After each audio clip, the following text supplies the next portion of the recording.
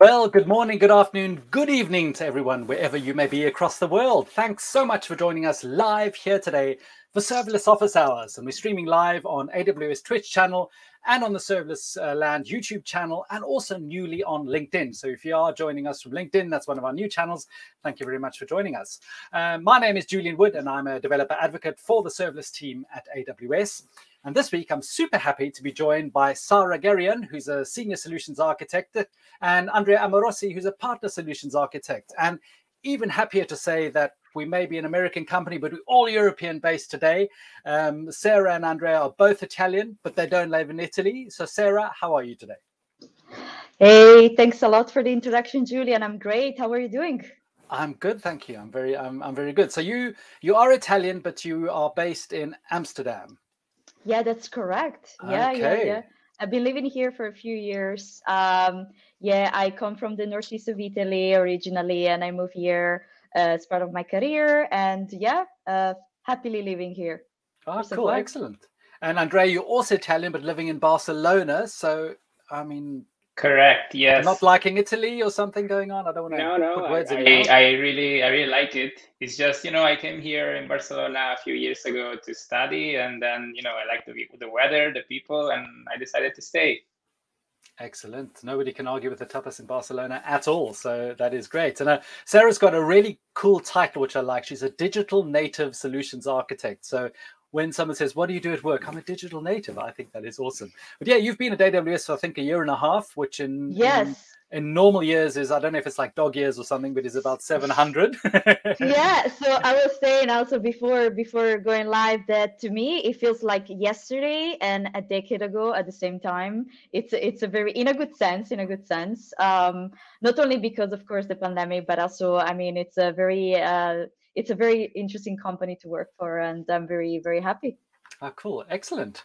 Well, it's super great to have you. And basically this week we are going to be talking all about, sorry, I was silly. I didn't bring that up. So that's Sara and Andrea's contact details. I'm really having more fun talking to you than paying attention to what I should be showing. But yeah, I'll pop these up at the end so you can follow these two great experts on Twitter.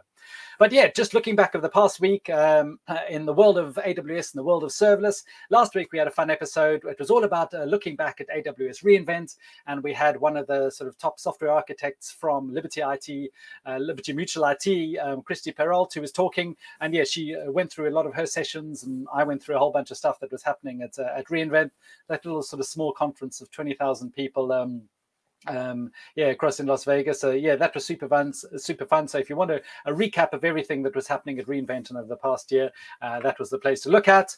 Yeah, just to keep you up to date, there were a whole lot of breakout sessions that were at reInvent all along the serverless track, and also event-driven applications. And so yeah, this QR code you can use there. Those are all the kind of sessions. There's a vast amount of information over there.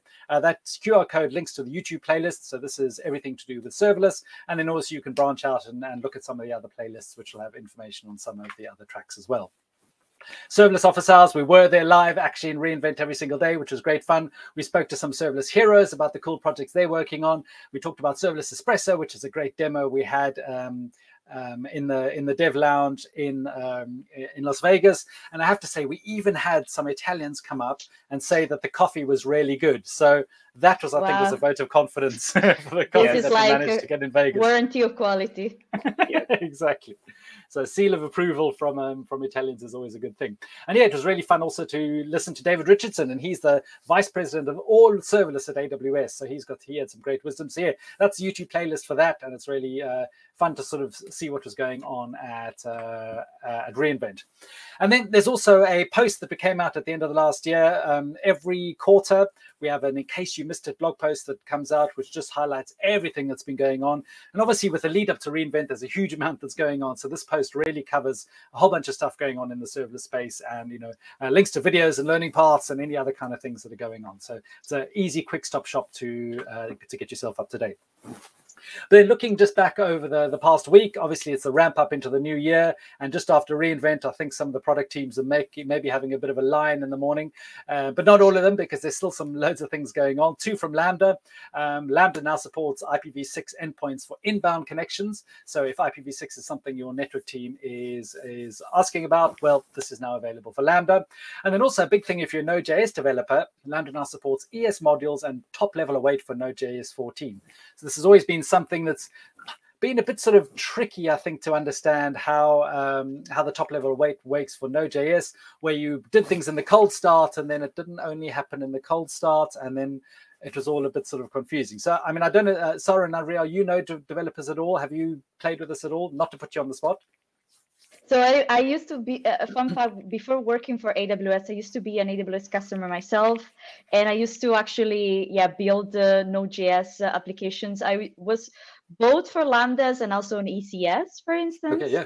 And I can imagine, like, I remember when I was a customer myself, it's a nice thing to have, and it increases, it helps the developer experience, in my opinion, for sure. For sure. Yeah. So happy for the team. Yeah, Andrea, you were going to say?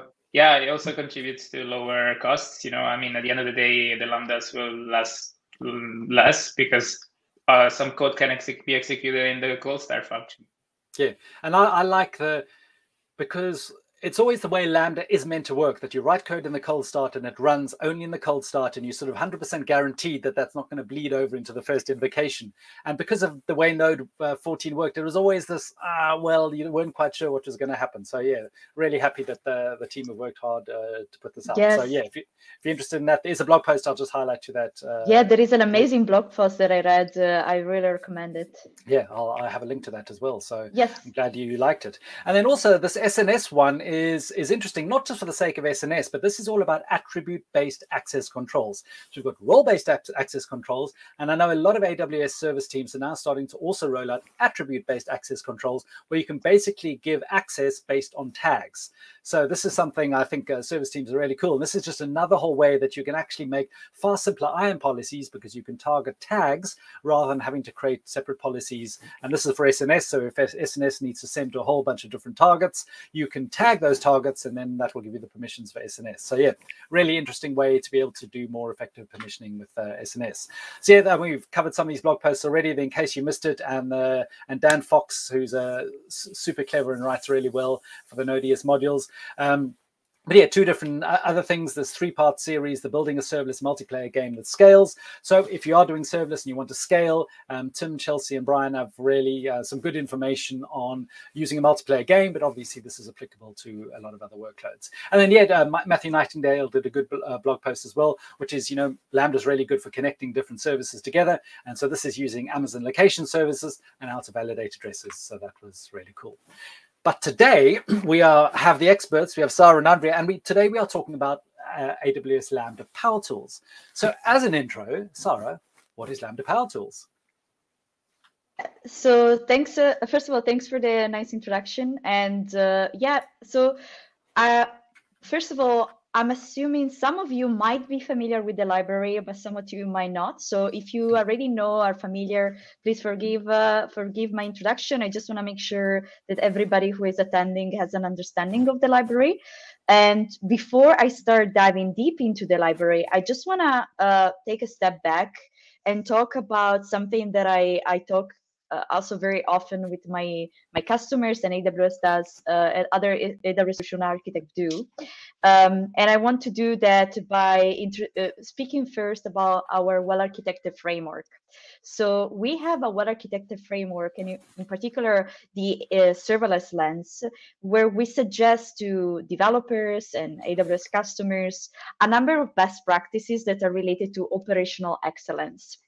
And when I say operational excellence, what I mean, it's a pillar that includes, among other things, the ability to support development and run workloads in an effective way, and in a way in which you as developer can gain insight into your own operations and be in control of it.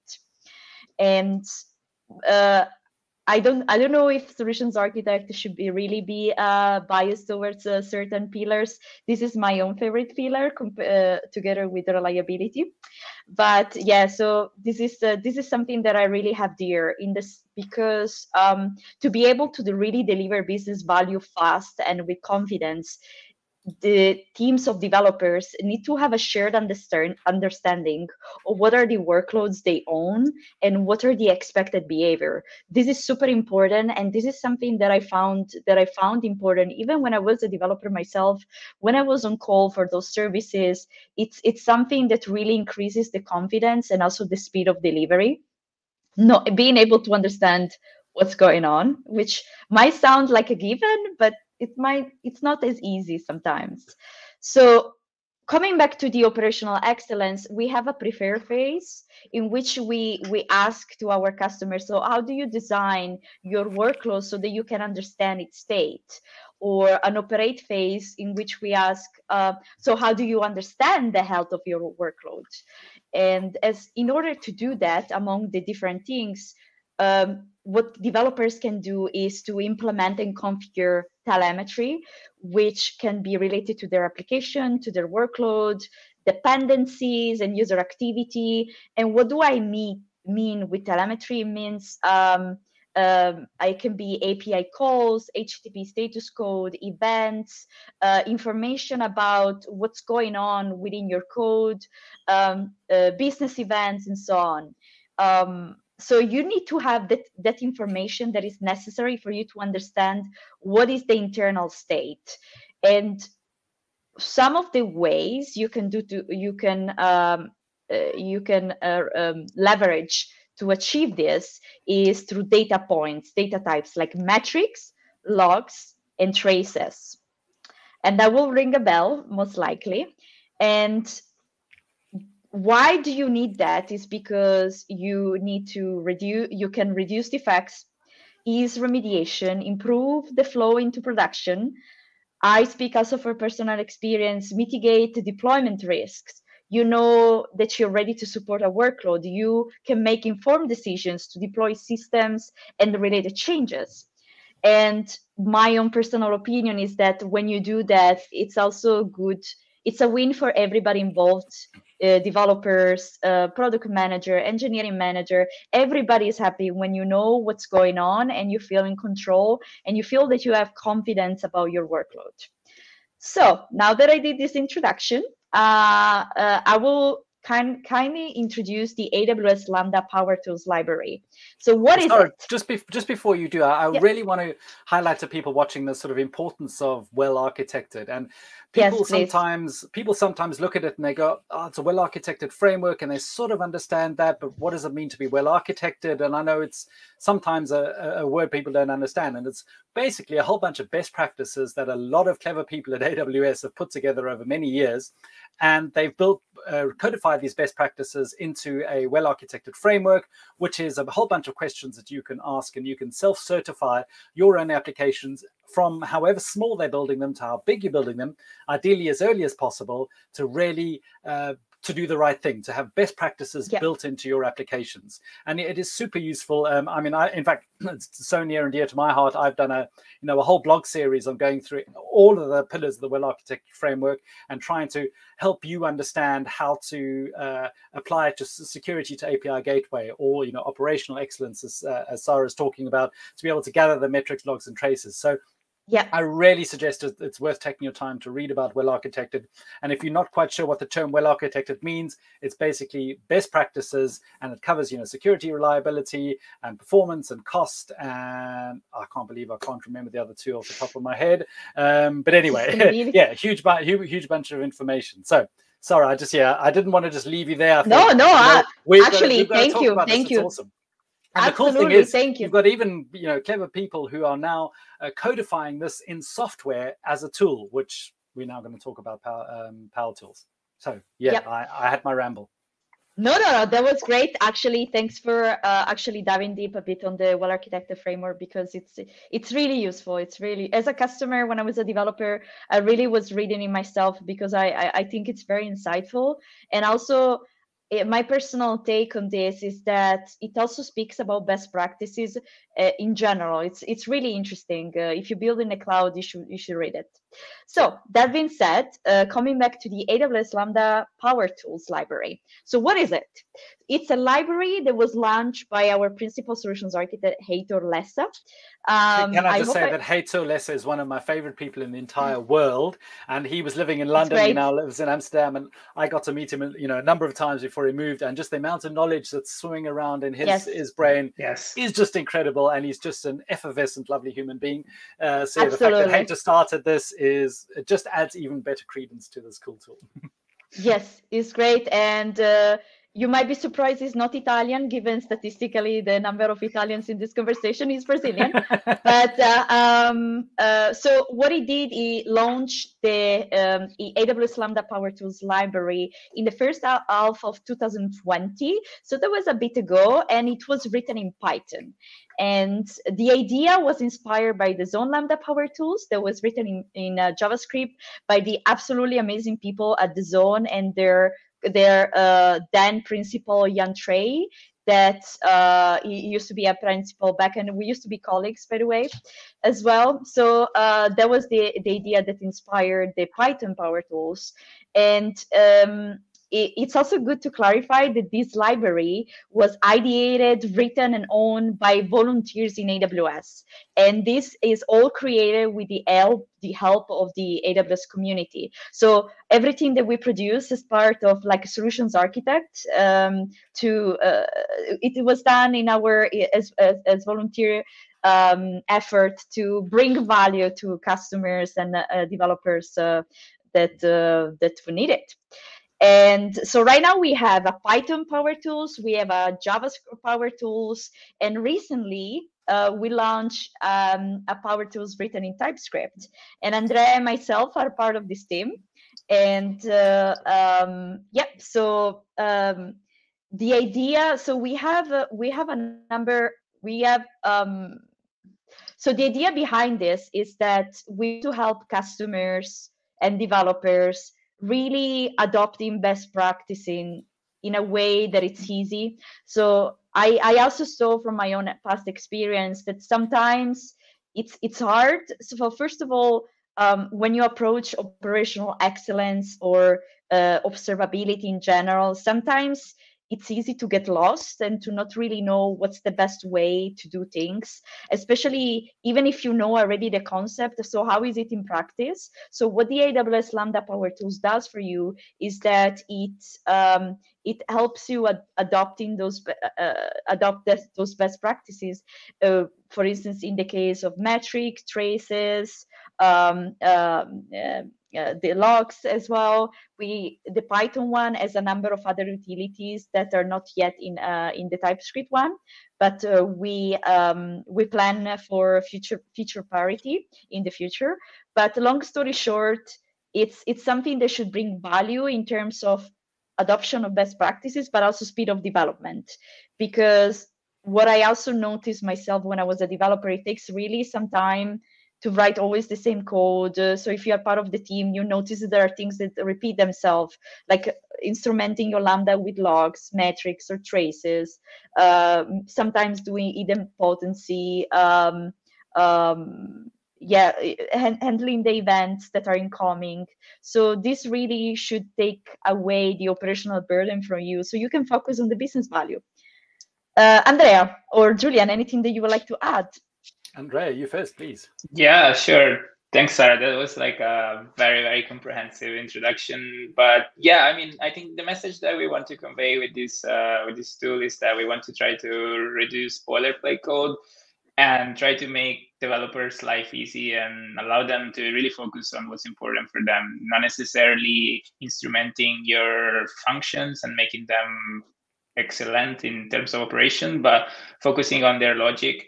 And this is where Powertools aims at helping. And for us, it's as you might have been understanding from how we're speaking, it's really like a work of passion. We really care about these topics, and we're doing this because we are interested and we want to offer a better experience to developers and customers. Yeah, and this is definitely, I know, internally and externally, this has very much been driven by customer need, and literally people writing Lambda functions going, wouldn't it be nice to have X utility? And, that obviously started with Python. In the chat, I have put links to the Python, Java, and the TypeScript versions, but that's the Python one. I did have the Java one. So there was a question about whether Powertools is available for Java. Yes, it is. And that's the one over there. And then that's the link for TypeScript. It is in the chat as well, so you'll be able to follow. So the three utilities for the logging, metrics, tracing, and I think also there's an event handler is in all three. So that's by default. Python has a whole bunch of additional utilities, but I think it's just worth calling out that the TypeScript one is not quite production ready. It's only literally come out a week ago or so ago. Yes. So yes, Sarah, do you just want to expand on the reason for that? Sorry, I was also distracted by the chat because I saw some people saying very nice comments about the Powertools. Thank you so much. I think it means so much for us that this is bringing you value. This is the whole point of doing it. So thanks for the kind words for the people in the chat. Thank you, Stephen. But coming back for your question. So it is true. So we released the TypeScript Powertool now as a beta developer preview. It's not production ready, so please do not use it in production. We have also our all alerts because we want to be transparent that it's still being in development. So we're still building some feature around it. Right now, I think our team, the TypeScript team, definitely is gonna. It's planning to make it production ready over the next months. We don't have a time for when it's going to be. It depends, as always. It depends. It depends on the feedback that we get from the community, which is one of the reasons why we made it public before being production ready, because we really want to know, is this something that brings value to you? How is the developer experience? How is this particular feature? Is it working well for you? So we really are keen to hear from the community, and it's very important from us. On another side, another aspect is that we would love to automate tests as much as possible. We're now working on writing end-to-end tests for our libraries on top of unit tests that are already existing. We want to do some benchmarkings and performance tests because we want your Lambda to be as performant as possible with our libraries. So there are a couple of things on the pipeline to make it production ready, plus all the nice PRs that our community already opened. And so this is the situation. Cool. Yeah, just quickly before we do get into just actually having a look at it, which I'm sure people would love to, is what was it? Just Alpa codes. Thanks for joining us again. Yeah, I mean, JavaScript, obviously TypeScript is related. What was the thought of doing TypeScript rather than JavaScript, for example? So the idea is that I find the idea of working with types, it increases. I can speak personally about it. I think I am familiar with JavaScript as well, and I don't mind working with JavaScript, but there is a level of confidence when you work with types that it makes you feel like your code is more robust and you have a better idea of what are the outputs of your code and your functions and your methods. And what I love about TypeScript is that it's also many times self-explanatory in terms of documenting these types and making it easy to understand what is going on. You can if you use JavaScript, so you don't have to use TypeScript, code your lambdas in TypeScript to use it. As long as you use a Node.js runtime, that you can still use it, because at the end our TypeScript code will compile into JavaScript, and then it's going to be available to you. You're going to have the developer experience of types as well if you use TypeScript in your Lambda functions, but that's about it. Yeah. Oh, perfect. So that's really good to know that TypeScript being a sort of superset of JavaScript, if you can still use this you can still use the TypeScript for Powertools within your existing JavaScript applications. Yeah, absolutely. I mean, our packages are published on NPM, so they're, as Sara said, they're transpiled, so you can just use them in your Node.js functions, and you can take advantage of the auto-completion in your IDE. And this is actually goes at the heart of TypeScript and our tenants. We are not asking you, or we're not expecting you to go and rewrite all your Lambdas to take advantage of the tool or TypeScript. You can incrementally adopt the tool, start with JavaScript, just import the library, use them. And then if you feel comfortable with TypeScript, then go for it. And you don't have to change a lot in terms of logic. Yeah, so something that I wanted to add, Julian, just to clarify. So the 3 TypeScript utilities that are out are the logger that emits logs, the tracer that emits traces, the metrics that emits metrics. There is also an event handler, which is part of the core utility in Python, which is going to be part of our roadmap in the future. But let's say that for now, for our production ready release, we are focusing on making these 3 production ready, as much production ready as possible. So then we can focus more after that on other utilities, because I think one of the things that I didn't mention, but it's part of a beta release, is that there can be some significant breaking changes in the future. So we're still also kind of fine-tuning the developer experience, the contracts, the parameters. So that's still all work in progress. A demo, yes. I think yes. Rahel, you're prompting me as well. I think all of us are itching. Let's see Lambda Powertools. Sure. All right. Let's go for it. So I will be sharing my screen. So here we basically, me and Sara, we are going to show you a Lambda function that uses Powertools with all the utilities that we have released so far. The Lambda function, let's not focus too much on the logic itself of the function, but we want to show you how to use Powertools. So obviously, the first things to do in the function would be to import all the different packages that you can download, as I mentioned earlier, from NPM. And then in this specific case, we are using something that it's called MIDI middleware. So Sara, you're really, really experienced on this. Do you want to maybe tell us about it a bit more? So MIDI middleware is just is a library that is very popular in the AWS ecosystem when it comes to Lambda function, and it's already an established library. And what it does, it provides an easy to use middleware logic that you can quote unquote plug and play before and after the execution of the Lambda handler. And you can do a number of things in this middleware, using this middleware, because there is always often a business logic that you want to do before the handler logic starts and after the handler logic is executed. Like, for instance, like flashing your metrics, or parsing errors that you might need to format in a specific way if they are thrown within the handler. But to come back to how is that integrated with the AWS Lambda Powertools TypeScript, MIDI middlewares is just one way in which you can integrate our AWS Lambda Powertools library into your code. So you can do that by manually calling the methods of your logger or tracer or metrics instance, or you can use MIDI middlewares that keep your code a bit more cleaner and more neat, and allows you to do a set of operations without you having to do them.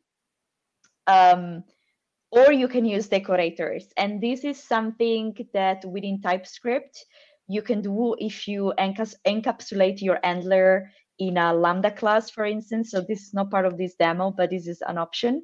And what essentially it allows you to do essentially the same. So perform operations before or after your handler logic is executed from within your Lambda function code.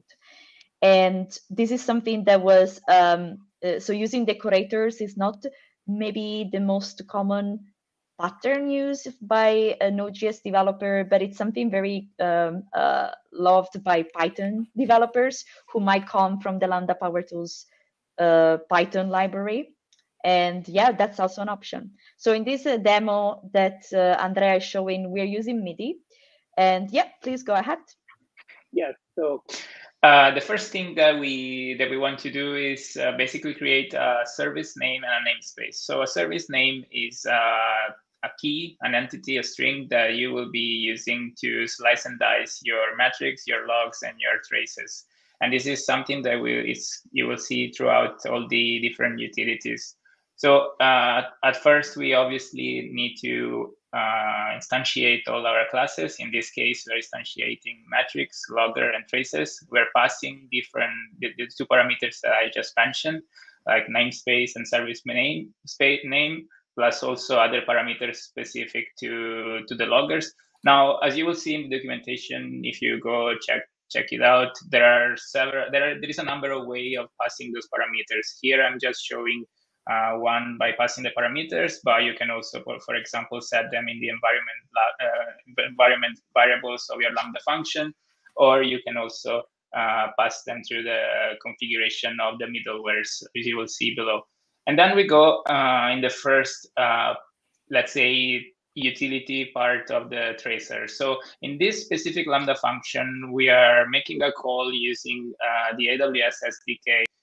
Just for demo purposes, I'm calling the STS service.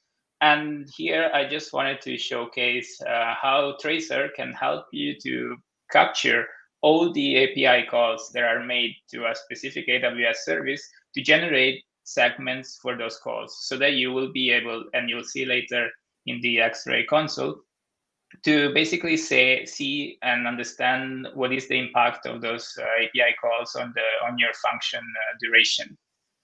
So in the specific in the implementation of the Lambda handler, maybe we start with the logger. Here we have basically several features that are already made for you, several calls that are made for you. One of those is the injection of the context. Sara, do you want to tell us more about it? Yeah, so something that is can be very useful, and it's there if you enable it. So it's the adding some useful context about the information about the context of your Lambda function invocation. So information that might be this information might be related to, is this a cold start or not? What is the function name? What is the function ARN? So this can be something that might or might not be helpful. And instead of having to write your code all the time and having to instrument your lambdas manually, by using MIDI middleware, you literally have to write one line of code, which is, I think, at the bottom of this file. You just have to say inject lambda context. Yeah, so that's literally the line that you have to do, and then all your logs, we're gonna have information, useful information about the context of the Lambda. And so this is about the Lambda context. So that's literally just adding one line to say, log out the Lambda context. You're not having to rebuild that whole object and then log it out. Yeah, and this basically helps you contextualize your logs, basically, because it adds several other information regarding the context, the function, like the function ARN, the runtime, the duration, the name.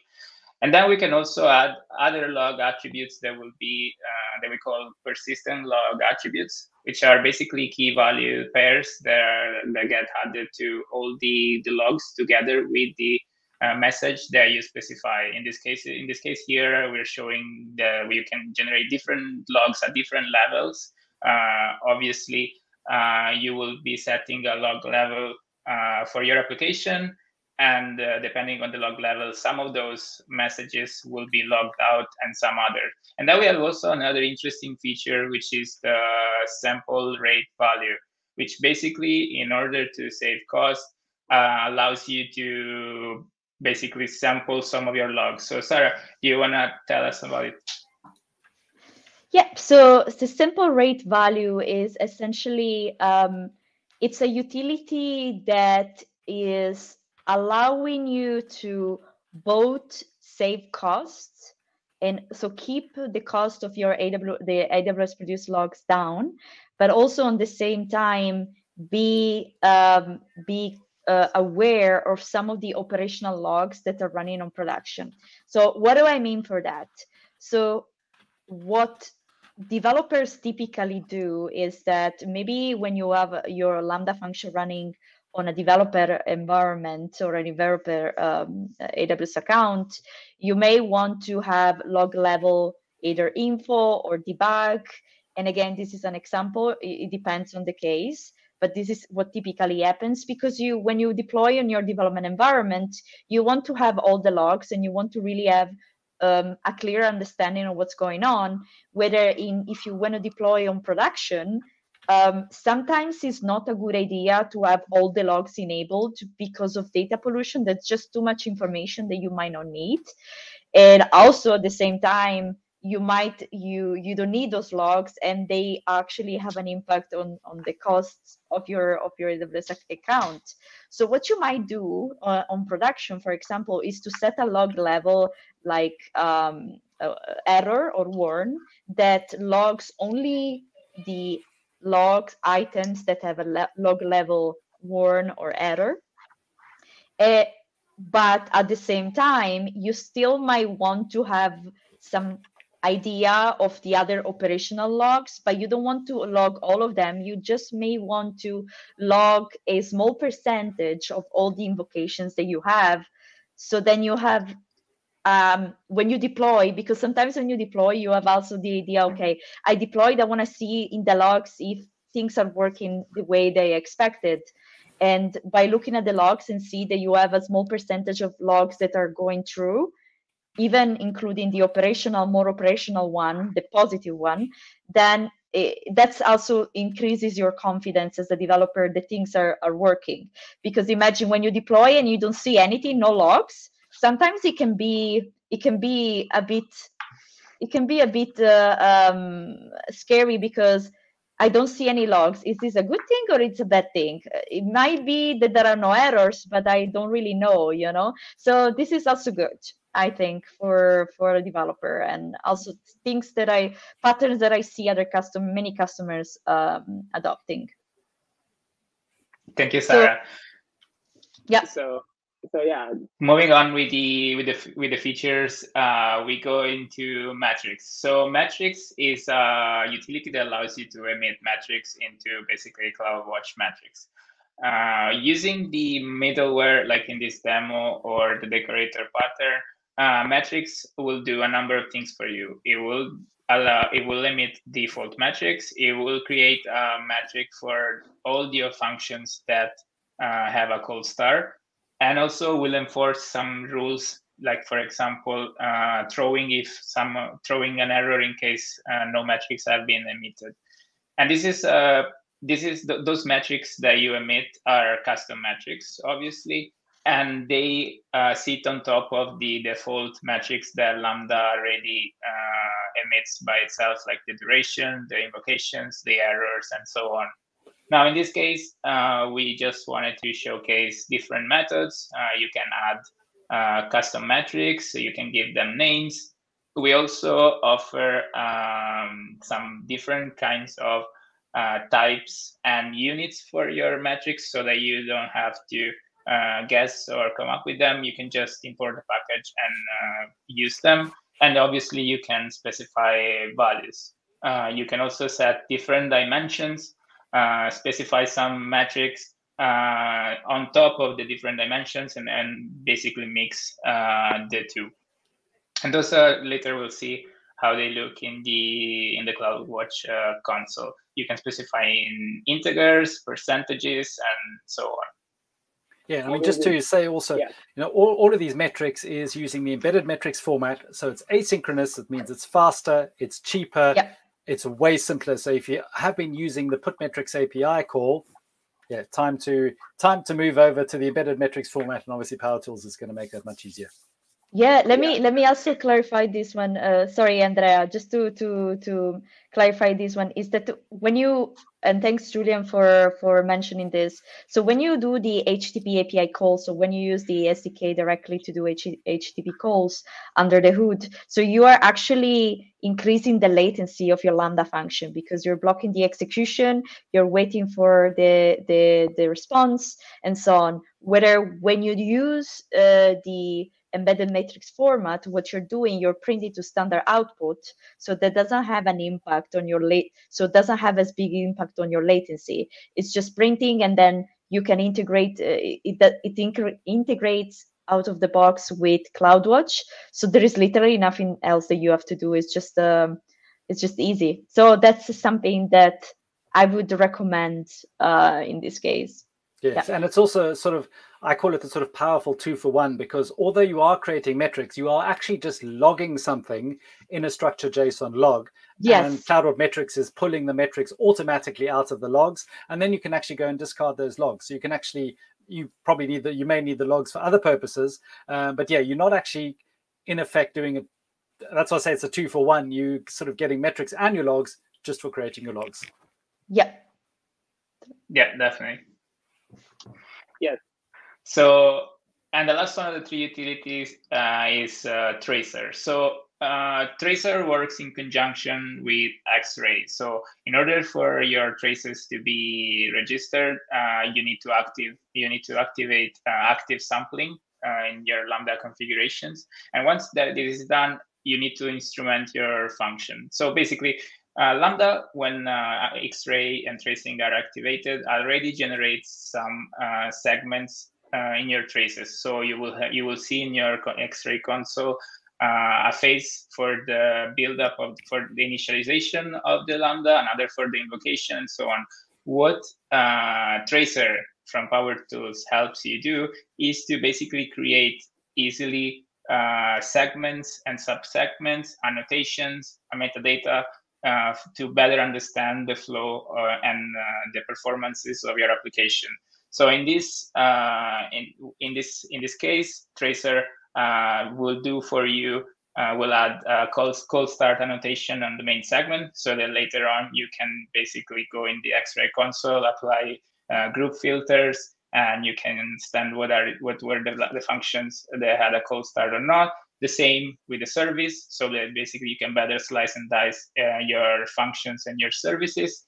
And then it also automatically adds and captures both the response of your Lambda function and interestingly enough, also captures the errors and the stack traces of your function, if there are any, as metadata on your trace, so that later on you can go in your service map and see if a function was through an error. You can go and see what happened, not just from the logs, but also from the trace itself, so that you can have a better view. So in this example, we are basically creating a new subsegment. We are adding some notations to it. Here, as you can see, I'm just doing a regular AWS SDK call, and I want to call the attention to the fact that we're not doing anything special and specific to Powertools here. But now in a minute, you'll see how this is reflected in the traces. And here at the end, what Sara was mentioning earlier, we're basically wrapping our Lambda handler with MIDI, and then we're using some of the middlewares, which are the middlewares brought by Powertools, and we're using them in a specific order, which will be evaluated by MIDI and follow a specific life cycle. So I don't know, Julian, do you have any questions so far? No, I think that's good. It's nice to see the code where this is all going to generate stuff, and I'm confident you're going to have some time to show us what it looks like in. Yes, that's what I'm going to do now. So now I'm just gonna. I already have deployed this function. We deployed it with CDK, and by the way, it's one of the examples that you can find in our repository. So later on, you can go just and check it. And yes, so I just executed it. Let me maybe run it once again. And now we can already go while the console logs. We can already see here that a service map was generated. So let me make it a bit bigger So we can see already that basically the Lambda function was executed. We're going to see the traces, and there is also a call to SDS. So this is the view that you will see in X-ray. So we start with X-ray, and we're going to see also the logs and the metrics later. So with just a few lines of instrumentation of your function, you can see that basically Powertools added different segments, sub-segment. It captured the API calls to the AWS SDK SDS, and for each segment, for instance, we capture things like the cold start. So whether this specific execution was a cold start, the name of the service that we specified before, other custom annotations, metadata. So this was the response of the function, or some custom metadata that we passed.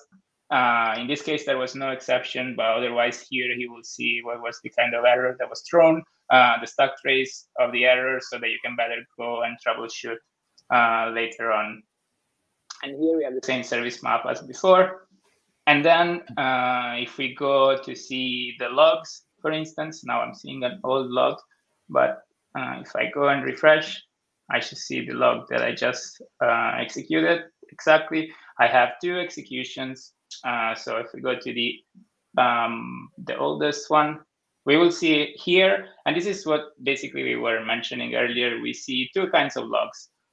Ones are the ones emitted by Logger, by the module Logger. As you can see, they're already structured as a JSON, so that later on you can easily run queries and filter on them, and you don't have to parse them really. And here, as we were mentioning, we injected a number of key values that are basically the values that you will have in the context of your function. Again, we log also if this function was a cold start function that had a cold start or not, plus also log level, messaging, and so on. And this with all the different logs that we emitted. And then we also have another kind of logs, which are the logs emitted by the metrics package. And this uses the EMF format that we were discussing earlier. So basically, we are emitting those metrics in the standard output that gets redirected to CloudWatch, so that later on CloudWatch metrics can pick them up. And here is an example of the demo. My sessions always happens. I mean, would this be a demo if something wouldn't go wrong? Let's be honest. Exactly. So just a second, I go back to the metrics. So here I have a bunch of metrics, and here, interesting, this gives me the chance to highlight the fact that here we have the namespace that we set before in our functions. This was CDK example. And here I have a series of metrics that were emitted in the logs, and without me doing anything, basically they ended up already in the CloudWatch metrics section, where I can observe them, I can chart them, and I can mix them and match them to see both here, but also I can create CloudWatch dashboards, for example. I can also set alarms in case I want to be notified of certain events, both for metrics that were emitted or the lack of some of those metrics. So excellent. That's more or less it. Yeah, thank you very much. I'd really like to see that. Just something that Alpa Codes had a question, which, if you're working with single-purpose Lambda functions, what are some use cases where you would get enough value from Powertools, log trace metrics over out-of-the-box observability tools, CloudWatch and X-Ray? I mean, my initial response is you're going to get value even if you've got a single Lambda function, because you are talking about a single Lambda function, but I'm sure Alpa Codes that you have many Lambda functions. And so this helps to just standardize it across a whole bunch of things. And in order to get enough value from the out-of-the-box observability tools, CloudWatch and X-Ray, these are using CloudWatch and X-Ray. So this is just removing all that setup I won't say hassle, but there's, you know, extra lines of setup code that you have to do to create everything correctly in CloudWatch, to create the whole embedded metrics format, to create the trace setup, all of that. So that's what this is giving you. You're just importing some extra libraries that makes it much easier. Sarah, is that a good explanation? What else would you add? Excellent, chef's kiss. So yeah, Alpha Code makes it much simpler. And I think also one of the things is if you just get used to adding, because also Lambda Powertools is added as a Lambda layer, so you know it's really easy to add to a whole bunch of functions, and then you've just got that functionality to use. So yeah, so Stephen did actually mention about did you also mention it is a layer? So yeah, do we want to chat about how we actually add Powertools to a function? So yes, there is a Lambda layer at the moment only for the Python runtime. So Python, if you're using Python Powertools, yes, you will find a public layer, and you can find the ARNs of all the layers on several regions on the documentation. For Powertools Typescript specifically, we don't have a layer yet. It might be in the cards for the future, definitely after, not before we reach GA. At the moment, if you want to use Powertools, you will have to bundle it in your function deployment package like you do with all the other dependencies. You can just add it to your package JSON, download it from npm, and from there it's the same as the other dependencies. Yeah, so yeah, that's easy enough to add in. So there was another question which I've lost in my list. Sorry, Tony, this was from earlier about, and this was just talking about where you were walking through the code and talking about the setup parts of it. You know, is this executed outside the Lambda handling? Would it execute once on cold start and reused for consecutive execution? So yeah, how would we? So some of the, so when I was mentioning about the handler, I meant the handler function within your code base of your Lambda code base. And indeed, whatever you put outside of the handler function, it is going to be reused as well. So you can use it also for caching. So yeah, that's definitely a behavior that we leverage as well. Yeah, and I suppose it's both. You're doing all the setup outside of the handler, so that's, you know, creating the loggings, the metrics, and the tracing, and then you are emitting those metrics and logs within the handler as the function runs. Yes, exactly. So yeah, so just to recap, we've got, you know, Powertools has metrics, logs, and tracing for Python, Java, and in beta public preview for TypeScript, but you can also use it nicely for JavaScript. And then I know the Python one does have a whole bunch of extra utilities, and these are things like you know, handling idempotemcy, and I think reading from SQS, batching, and a whole bunch of useful kind of things. So yeah, I mean, in my opinion, it's a no-brainer to be looking at Powertools, and I think it's only going to get better as AWS and the community is able to contribute and add some more. Yeah, exactly. And again, one of the things that I would like to add that I also mentioned at the beginning, we really would love to hear from you, and we will really also love to hear have your contribution in the future. So right now we are still polishing also the contributing section and make sure that everybody, regardless of their backgrounds, level of seniority or level of proficiency with Lambda functions or the TypeScript ecosystem in general, we will love the contribution of everybody in the future, at least coming forward. So yeah, if you want to contribute, if you have any feedback about the features or the libraries, please open an issue in the GitHub repository, or we even have a Slack channel that it's described in the repository README file, I think. So yeah, that's it. Excellent. Yeah. Yeah. Thank you very much. Just to reiterate, this is all entirely open source. And although a lot of the code has been written by some AWS people, there's a huge amount of code which has not been written by AWS people. So I really encourage you, when companies are releasing open source tools that sometimes there's it's only the AWS is going to run and manage this. This particular tool is certainly not that case. And so, yes, we've just done Typescript, which has had a whole bunch of involvement from a lot of people.